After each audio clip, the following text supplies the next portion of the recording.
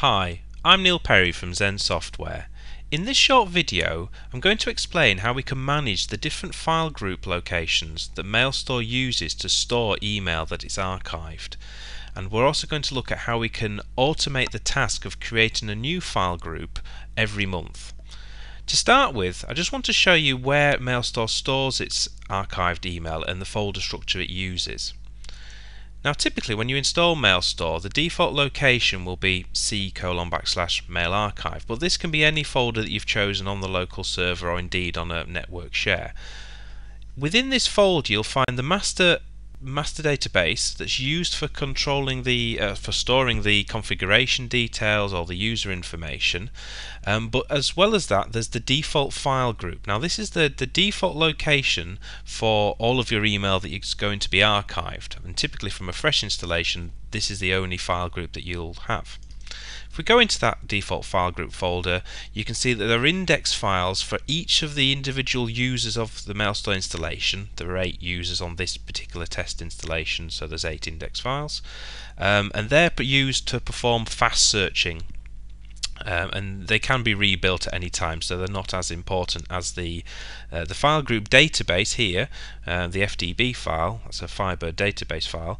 That's used to store the mail information, the headers information for each of the messages. The actual content of the message is stored within an encrypted file system within the content folder. So by creating a new file group, we can segregate blocks of email, and we're going to choose to do this on a monthly period of time, and it makes it a lot easier to move those file groups any time in the future should we want to get rid of some of the older email. So the first thing we're going to do is we're going to go into our management shell, and we're going to set up an automated task. Now the task that you need to create is this particular one here. It's schedule file group create auto, and this will automatically create a file group. You have to give it a base directory location. So I'm just going to select this text and paste this in now. Press enter. Now that will fire up a scheduled task, and it's asking you when do you want to run this scheduled task. Now we're going to choose other trigger because we don't want to run it daily. We effectively want to run this once a month. So if we choose other trigger, I'm going to run this task as the local system account, but you can choose a particular administrator if you want to. Now it's just warning me that the user's credentials are stored in the scheduled task, which I'm okay about because it's the local system account. So I'm going to add a new schedule, and I'm going to change the scheduled task from daily to monthly, and I'm going to apply this on the first day of the month, and I'm going to start the task at 1 minute past midnight.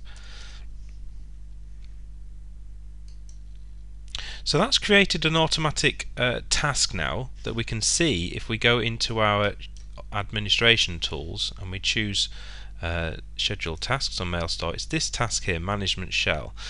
So on the first of the month at 1 minute past midnight it will run this task to automatically create a new file group.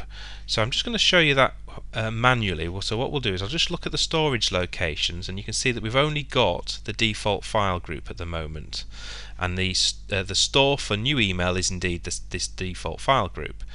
So if we run the scheduled task we've just created to simulate the next first of the month, so that task is now running, and in a second it should finish. And if we go into our storage locations, you can now see that we've got a new storage location, which the format it chooses is year-month. In this case it's March because we're in March, and it'll change the new location for new email that's archived to that location. So every month it will create a new folder, and it will start adding all new email into that folder automatically.